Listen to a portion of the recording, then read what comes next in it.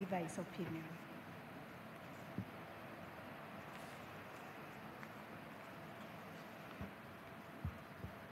Thank you very much, Honorable CJ, the President of the Supreme Court of Kenya.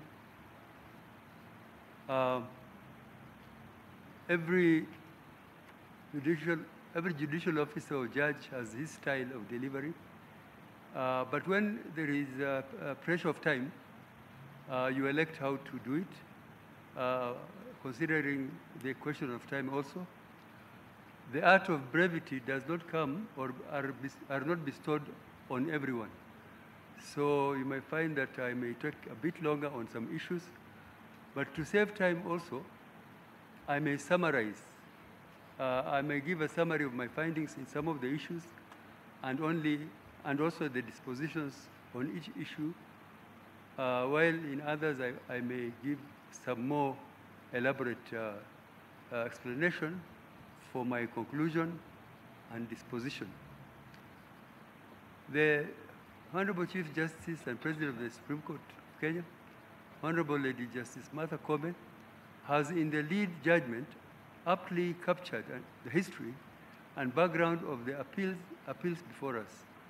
She has also pertinently set out the written and oral submissions by all counsel, as well as the embassy, for which I thank her on our behalf.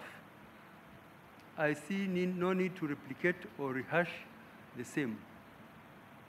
I've referred to the 7 issues which were framed by the court on the 9th of November 2021. The 7 issues, I'll not read them out. Thank you. I'll not read them out as they are already on record and have been referred to by all my colleagues. I'll also refer to them one after the other. I find myself substantially in agreement with the arguments and conclusions by the Honorable Chief Justice Koome, President of the Court, on some issues. Just as well, on some, I'm of divergent views. I render my opinions and pronouncements on the issues as delineated by the court.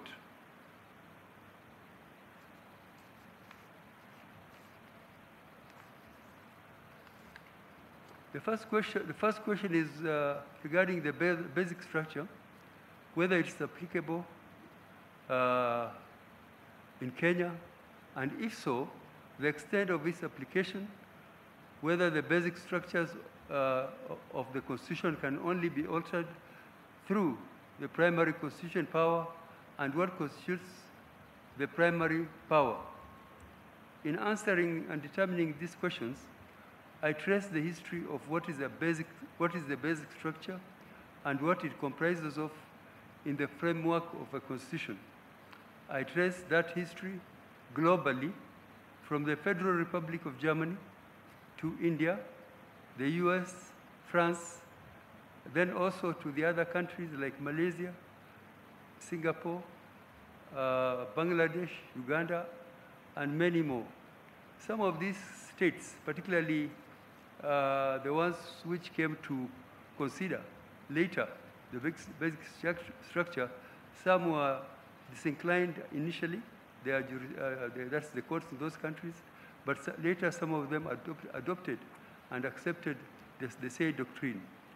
I finally came to the applicability of the Say doctrine of basic structure to Kenya. I followed our journey of constitutional making from the CKRC to the Bomas Conference.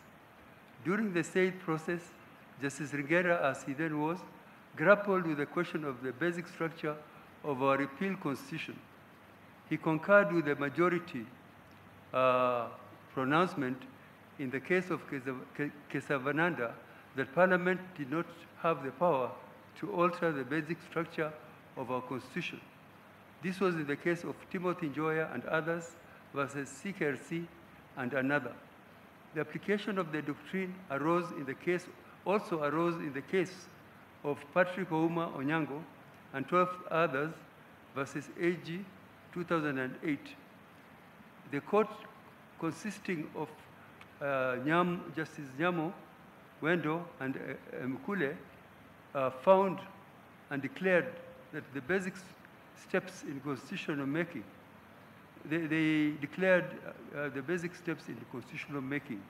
Then there was the case of Commission for the Implementation of the Constitution versus National Assembly of Kenya, 2013, where Honorable Justice Lenaola, as he then was, analyzed the question of the basic structure of the Constitution, although that was not really a direct issue, and also the issue of its applicability was not before the court.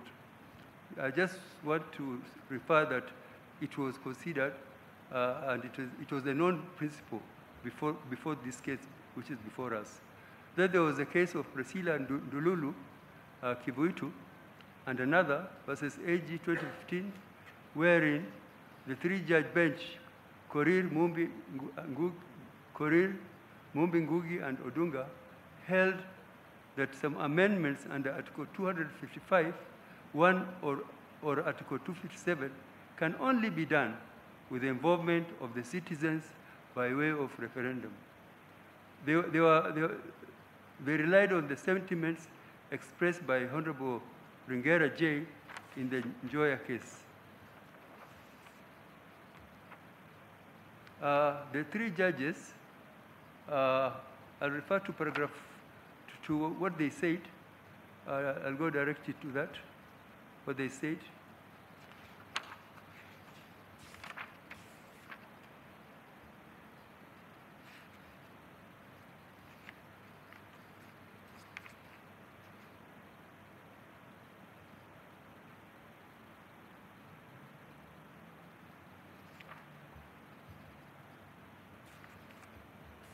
They say that we agree with the sentiments expressed by Ringera J. in Joya 2 that an amendment that upsets the basic structure of the Constitution could not be effected by Parliament without involving of the people. In a country like ours, which has a history of disrespect for the sanctity of the Constitution, the jurisprudence propagated in the Joya 2 case was necessary.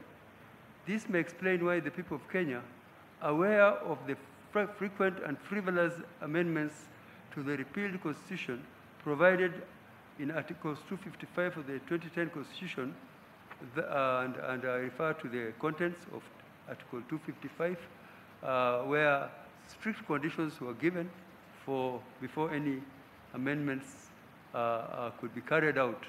And I don't have to refer to that.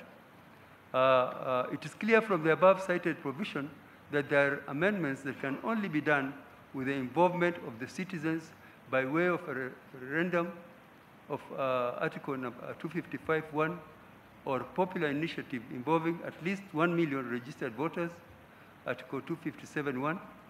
So it means that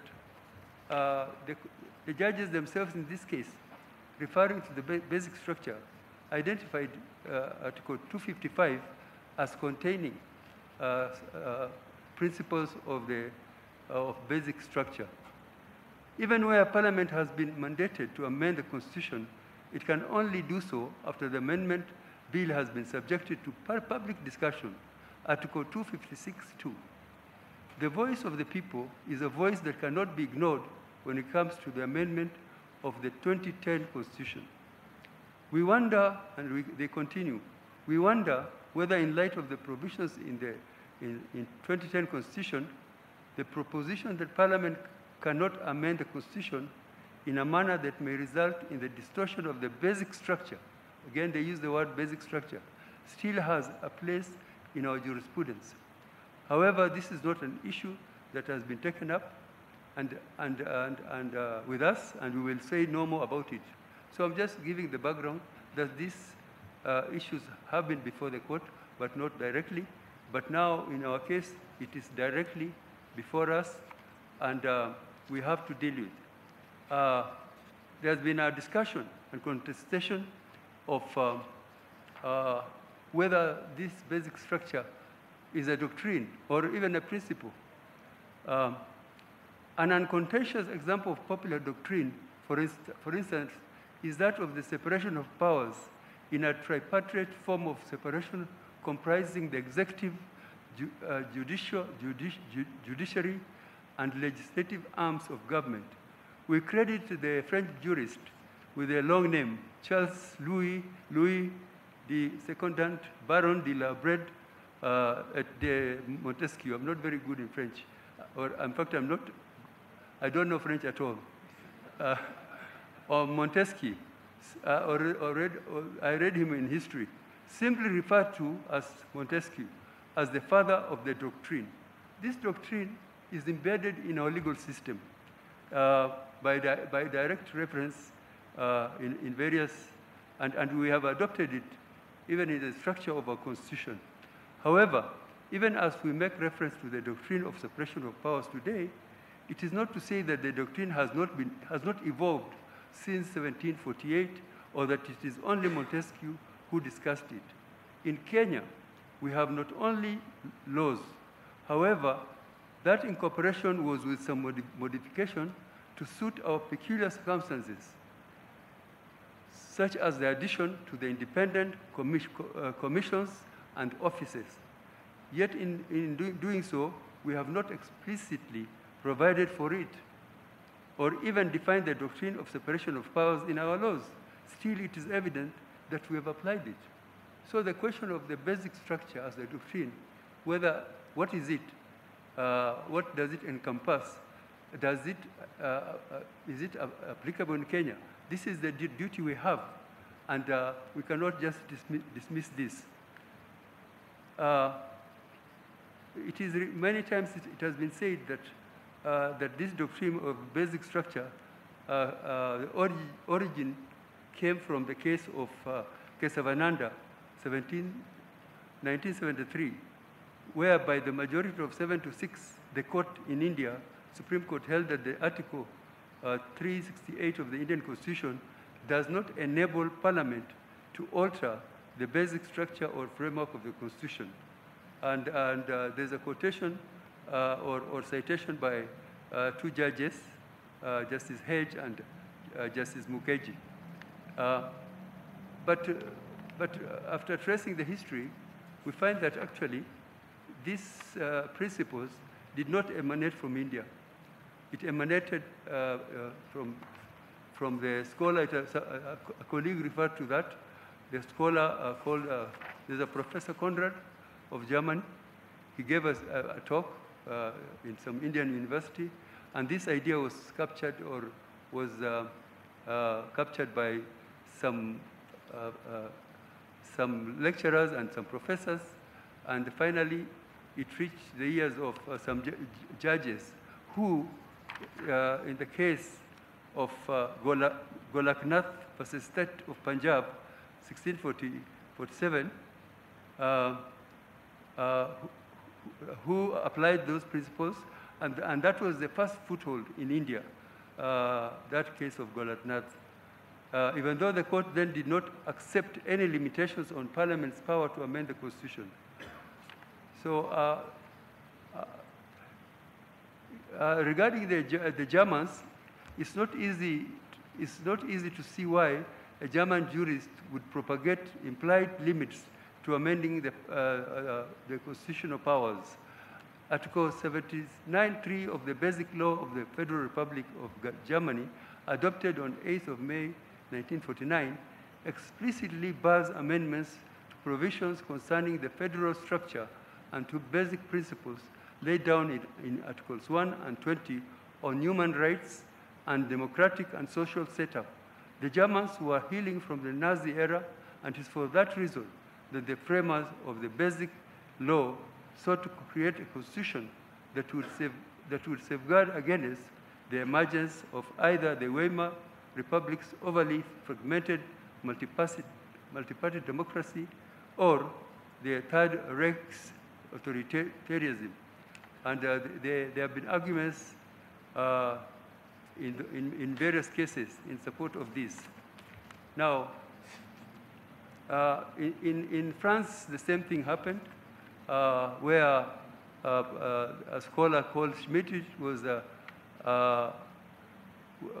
where there's a scholar called Maurice Hario, a professor of administrative law and constitutional law, published 2 constitutional treatises, and the difficult name it has, I can't read it, setting out the history of implied limits on constitutional amendment. Now, coming back to, I'm referring now how this has been discussed in Kenya. Yaniv Rosner, in his article on constitutional amendments, the migration and success of a constitutional idea, in the American Journal of Comparative Law, drew attention to the debate of the first American Congress, more particularly the debate that took place on August 1789. So there's a lot of discussion in the US, and I don't have to go to the cases. Everything is in that judgment. I've gone rather into some detail.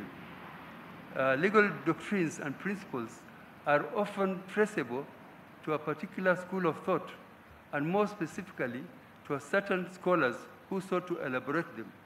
The importance of this is to address the contestation regarding whether the basic structure doctrine was a creature of judicial craft, or even whether the courts are capable of creating doctrines. This is not to make a case for incorporation, or rather reading into our laws. All doctrines and legal principles are in existence. From this, however, it is evidence that the doctrine of basic structure was not invented by the judiciary in India and some of the other countries. It has been submitted that the doctrine of basic structure has yet to gain universal experience. And for that reason, we are asked to find that it is not applicable. I do not think it is necessary that before application of a doctrine or legal principle, the same must have universal application.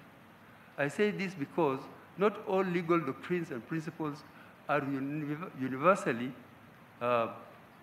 applicable due to the differences in legal systems, such as the civil and common law. This is also because of our unique peculiarities, such as states due to our historical, cultural, and social systems. My thoughts on this are further fortified by our Constitution, read together with the Judicature Act, Cap 6, laws of Kenya, which allow us to apply the doctrine that are in line with our laws, more so if they assist us better to interpret and apply them.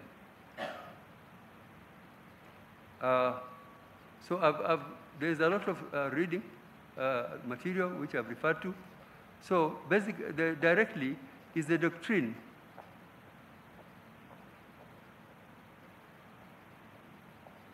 Is the doctrine of basic structure applicable to Kenya? The basic structure doctrine is not only new to is not entirely new to our jurisdiction. Much like the other countries, Kenya has had opportunity to grapple with the doctrine of basic structure in our circumstances. During our journey of constitutional making, we had the CKRC appointed in November 2000. The commission chaired by Professor Yash Palgai convened the National Constitutional Conference for discussion, debate, amendment, and adoption of its report and draft bill, famously dubbed the Bombers Conference, due to taking place, which was taking place at the Bombers.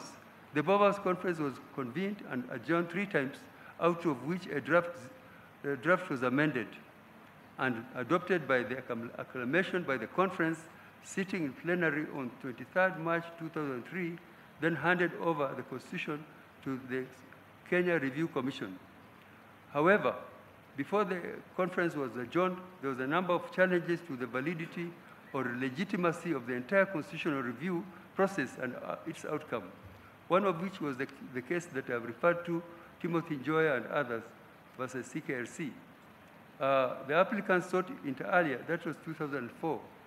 The applicants sought inter alia a declaration that certain provisions of the Constitutional Review Act transferred, diluted, and vitiated the constitutional power of the people of Kenya to adopt a new constitution. The court held that the new constitution needed to be ratified through a national referendum, as the right to a referendum was a fundamental right of the people in exercise of their constitutional power. Ringera J., who is now retired, who was in the majority, concurred with the pronouncements of Kesavananda that Parliament did not have the power to alter the basic structure of our Constitution. And there's a citation here, which I don't have to go through, where Justice Ringera, and which means our courts, recognized the principle of, this is my submission, principle of basic structure. Application of the doctrine again arose in the case I referred to, Patrick Ouma Onyango. One of the issues that arose was whether Parliament, in its limited delegated role, had the power to debate, alter, or amend the Boma's draft constitution, which was the product of the view of the people. It was also questioned whether that interference by Parliament had the effect of elevating the members of National Assembly above the people of Kenya as sovereigns. The court, consisting of Nyamo, Wendo, and Mkule, held, and I think I should refer to it very quickly. We further find and declare that what will give purity to the process is the enactment of the proposals as a constitution by the people in the referendum. It is the enactment by the people which gives purity and validity. Yes, they are the touchstone of validity, the people. The applicants in their final written submissions did concede that constitutional power cannot be restrained.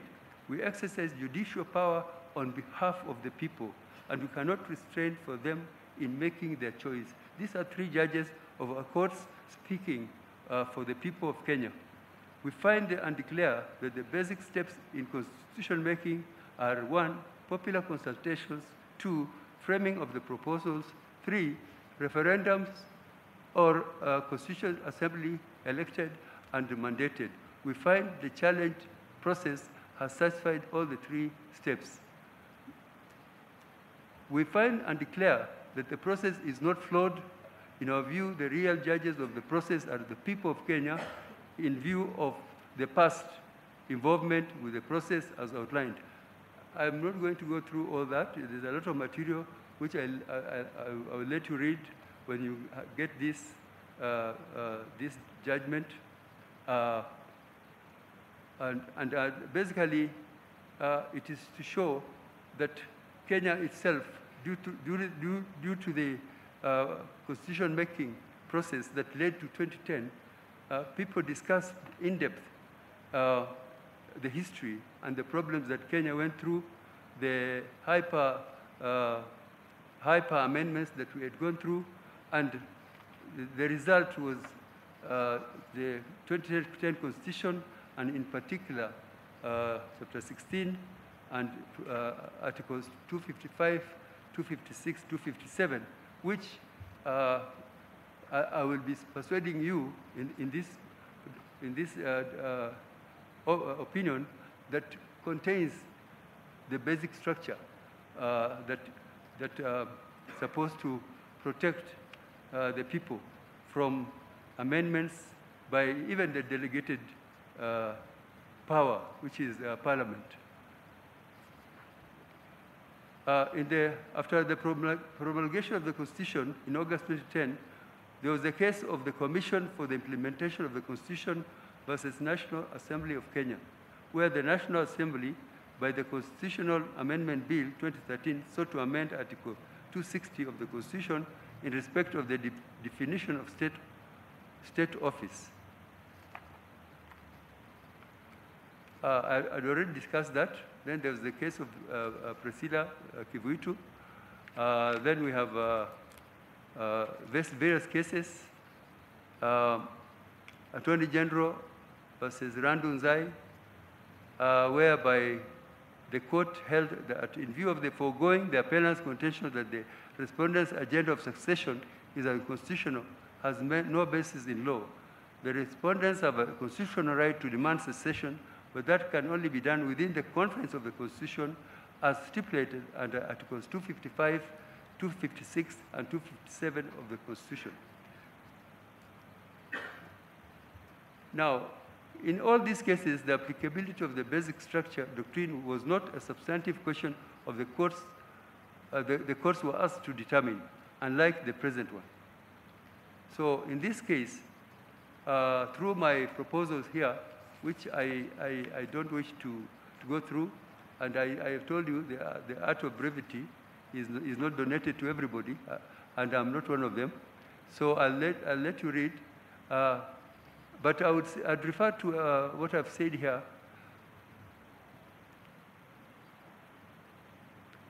That there was this decision by Justice Mativo in the Third Alliance case, Kenya versus another versus Head of Public Service, Joseph Kinyua, and others versus Martin Kimani and others. In that case, Justice Mativo said, he referred to this doctrine and he stated as follows: the command in Article 259 is instrumental in shaping the constitutional jurisprudence in this country. Call it by any name, basic structure, or whatever, but Article 259 provides the manner in which the Constitution is to be interpreted to maintain its fabric, which cannot be dismantled by any authority created by the Constitution itself, be it the Parliament, the Executive, or the Judiciary. Couched in this doctrine are a few crucial aspects. First, that constitutions are considered to be the act of the people as the almighty sovereign.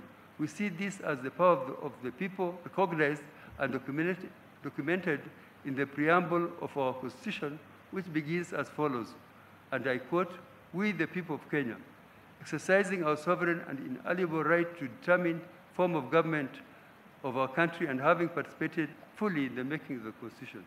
So I've gone through this and I invited you, as some of my colleagues have said, some of our judgments are long. Mine is 125, and I would not wish to read through it. I invite you to read carefully, but after going through all my arguments and citing various cases and showing the historical road we passed to acquire, to get this very important Constitution 2010, of which I'm sure all of us are proud of and all of us cherish, I came to the conclusion, my disposition on this issue, first issue, noting our history, context, and constitutional text, I find that the doctrine of basic structure is applicable to Kenya. Further, that the basic structure of a constitution can only be altered or denatured through the primary constituent power. C, it's my further finding that the primary constitutional power is the unbound power of the people to make or unmake constitution, and genuine exercise of the same can be identified by the 4 sequential steps of civic education, public participation, constitution assembly, plus referendum. So I've set out in the judgment what the basic structure entails.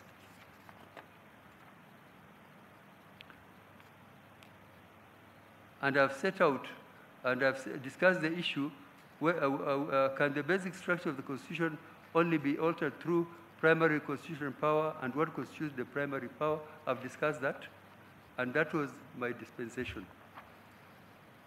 So that is my dispensation in that question, and I invite you to read that. So in the interest of brevity of time, I'll go to another issue. Issue number 2.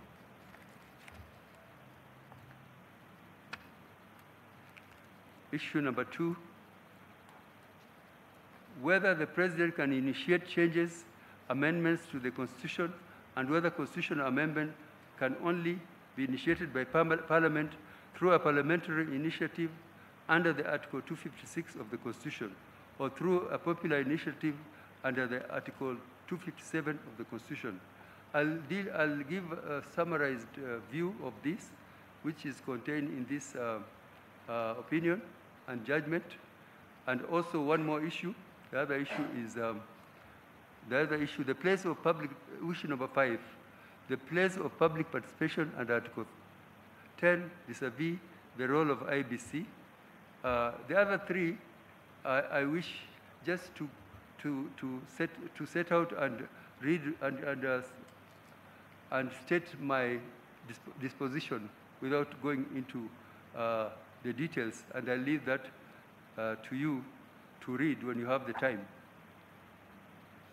Regarding question 2, Gatembu JA rightly observed that Article 257 makes no qualification of who may or may not promote a popular initiative, and there is no explicit bar against any person, including the President, from promoting a constitution amendment by popular initiative. It is therefore upon the court to interpret and determine the parameters of the same.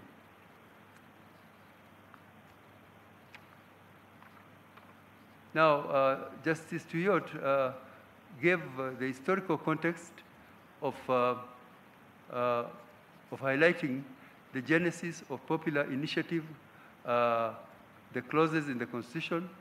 This can be traced back to the CKRC final report, where the Commission noted that although the conference agreed the process of constitutional amendment, this must not be left entirely to Parliament. Different options needed further thought, particularly with regard to the exact modalities of engaging the constituent power of the people.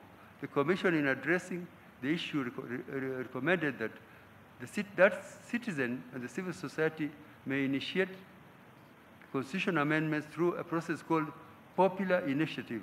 This was then captured in the zero draft at Article 346, and the same was retained in the Boma's draft as follows, and I quote, an amendment to this constitution may be proposed by popular initiative signed by at least 1 million citizens to vote. So the genesis of the issue of popular initiative was way back during the CKRC conferences. The same survived the Naivasha Accord of November 2004 and the Kilifi Accord of June 2005. And also, it was retained in the harmonized draft. The objective for the popular initiative, as captured by the final report of the Technical Working Group of Group K of the Constitution of Kenya Review Commission on Constitutional Commission and Amendments to the Constitution held up to the creation of 2010 Constitution, the report said a committee introduced a novel idea called popular initiative. This is an innovative where the citizen can only by their own motion initiate amendment to the Constitution by way of a popular initiative, either in the form of a general suggestion or a formulated draft bill. The committee explained that their intention was a starting point towards curbing dictatorship by Parliament. Tuyot JA went to hold that, contrary to the AG's submission that the intention of the popular initiative was to curb parliamentary monopoly for both people and state organs, the historical perspective demonstrated that the popular initiative was a preserve of the citizens. It's for this reason that I concur with Kiage J when he concluded that the popular initiative route must be citizen-conceived, citizen-initiated, and citizen-driven process, and the citizens are the ordinary people, whether as individuals or as organized civil groups. Regarding the assertion that the President can initiate process of constitutional amendment by way of popular initiative in his capacity as a private citizen, two pertinent issues arise. First is the fact that Article 257.5 subscribes the President a role in the amendment process. Article 257.5 provides that if a bill to amend the Constitution proposes an amendment relating to matters under Article 255, the President shall, before assenting to the bill, request IBC to conduct a national referendum within 90 days. The import of this provision is it assigns the President the power to decide whether or not to hold a referendum. To ensure the integrity of the process of constitutional amendment pursuant to Article 257, we cannot have the President playing the role of umpire, who is expected to be neutral and act in the interest of the nation, in a process where he's also a player advocating for his own personal interests and agendas. Clearly, there would be a serious conflict of interest. This would be detrimental to the interests of the people and the nation. Second is that the president ceases to be an ordinary citizen the minute he takes office. Article 131 describes him as the head of state and government who exercises executive authority of the Republic. He is also the commander-in-chief of the Defense Kenya Forces. He chairs the National Security Council pursuant to Article 240, which exercises supervisory control over national security organs, including the Kenya Defense Forces, the National Intelligence Service, and the National Police Service. He is also the symbol of national unity. He plays the various powerful roles pursuant to Article 132, including appointing cabinet secretaries, attorney general, principal secretaries, high commissioners, ambassadors, as well as diplomatic and consular representatives. He is empowered by virtue of Articles 132, 4D and E to declare a state of emergency or declare war, respectively. He may also, pursuant to Article 192, even suspend county governments, either in emergency arising out of internal conflict or war, for any other exceptional circumstances. By virtue of holding this office, the president is accorded immunity with Article 143. So you can see the special position of the president. And we are saying, and I'm saying that the president cannot act as a promoter or initiator, even if you have to use that name, initiator, he cannot commence or get involved. In this particular case, there is evidence that not only did he start the process, but he was also involved throughout, and all steps taken by others the genesis was his own actions through the Gazette notice and the legal steps that he took. This power and control that the president exercises by virtue of his position was evident in the inception of the amendment bill, as rightly pointed out by the learned judges of the superior courts. Right from the handshake that was between him as the elected president following the contentious 2017 general elections and rerun, and his competitor and challenger, Honorable Raila Odinga. He then proceeded to appoint that. So I gave, in this narration, I give the history of all the steps and that he was involved in directly, in the building bridges to a united Kenya, from a nation of blood ties to a nation of ideals, the appointment of the teams, the Gazette notices throughout. The first step had a domino effect, and throughout he was involved, and the government's role was also very clear. The difference in the amendment bill that was launched on 25th November 2020 from the amendment bill contained in the BBI Steering Committee report presented to the President on 26, 2020 are better contextualized in discussing the place of public participation under issue number 5.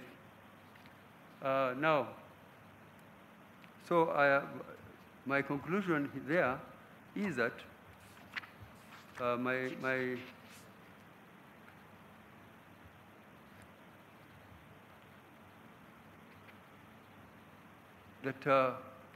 on whether the President can initiate a popular initiative to amend the Constitution under Article 257, it is my finding that he cannot.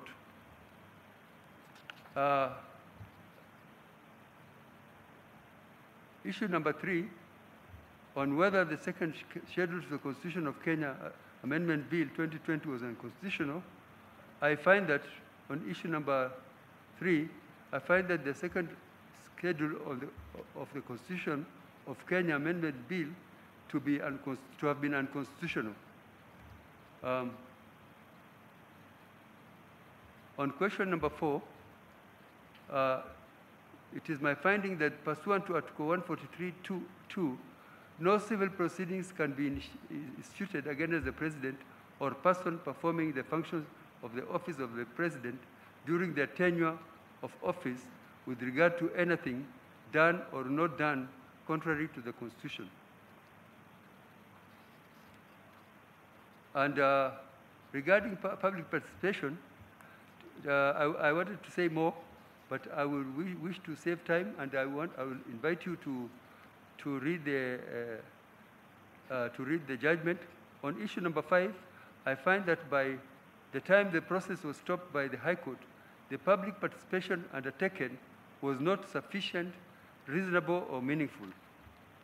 Issue number 6, I find that the IBC was not properly composed or quoried while it undertook the verification of signatures pursuant to Article 257(4) of the Constitution. However, in the light of the decision in Isaac Biot case, IBC's undertakings in compliance with the decision were lawful. Number 7, it is my finding that the interpretation of Article 257(10) on whether the proposed amendments should be submitted to the people as separate but distinct referendum questions, this issue was not ripe. Was not ripe for determination for determination.